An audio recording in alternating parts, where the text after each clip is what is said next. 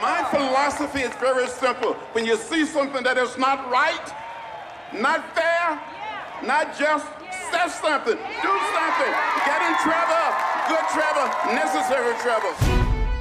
He was always different than every member of Congress. Everybody knew what he had done.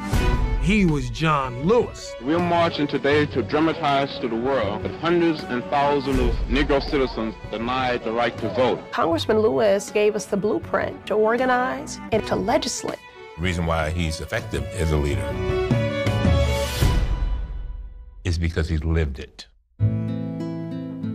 We made a decision to march in an orderly, peaceful, nonviolent fashion from Selma to Montgomery. You are ordered to disperse. This march will not continue.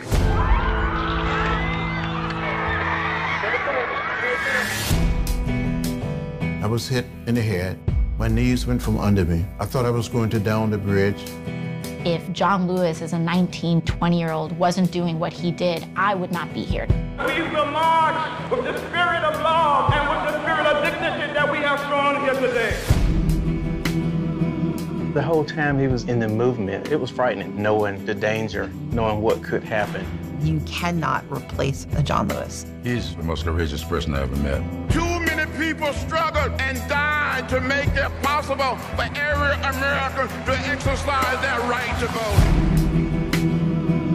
He challenges the conscience of the Congress. Bring common sense gun control legislation to the House floor.